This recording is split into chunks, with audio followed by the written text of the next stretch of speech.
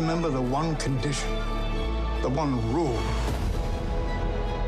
You remain loyal to this family. Very silent. Yes, it's a system, for better or for worse. We're all stuck in it. So much has shifted since you were both filming this season, and now we've had the passing of the Queen, we've had the passing of Prince Philip. How do you think that will change how audiences receive this new season of The Crown? Well, I think it will change. I don't know how. I would like to think that they would be comforted by spending some more time with this family, and it is out of our hands. When we finished filming 6 months ago, if we were releasing this 2 years ago, there wouldn't be all this white noise around it. People are very excited about it, and they waited a long time for a new season. And it's an indication of how people feel about The Crown in that the day after the Queen died, the viewing figures on Netflix of previous seasons went up like 150%. It's a hugely popular series, and I think people will acknowledge the respect and integrity with which the royal family is depicted. In light of the events of the last 12 months, perhaps I have more to reflect on than most. When I traveled there for the 10 days of mourning and for the funeral, what was so overwhelming is this deep, deep love that the people of Britain had for their Queen. And I wonder how it affected the both of you personally when she passed.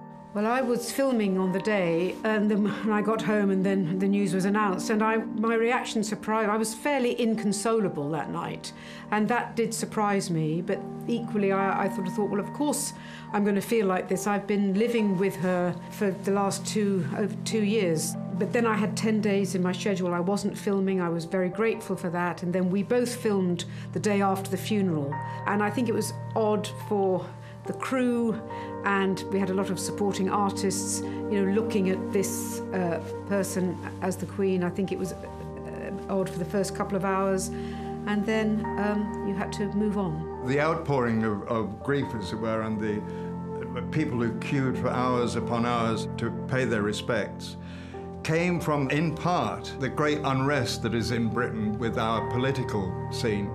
And the Queen represents something which is a sense of loyalty and duty, and which at the time, and still goes on, is sadly lacking in our politicians. It is a way that we all can say, you know, this is the kind of person we want to follow and respect.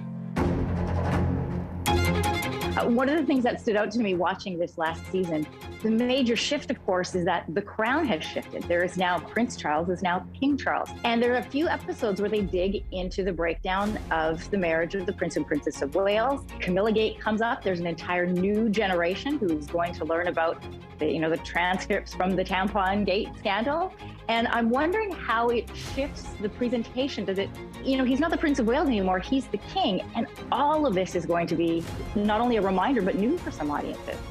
Yeah, well, that was always going to be the case, whatever the incident was. I mean, that's the joy of the crown, and the value of the crown is it tells you about things you already know about. I think it leads to a greater understanding of people. It shows Charles's fallibility, and I think you gain greater sympathy for him and for other members of his family. Wonderful to talk to both of you today. You have big fans here in Canada, so thanks for talking with us today. Oh, thanks so much. Thank you. How did it come to this?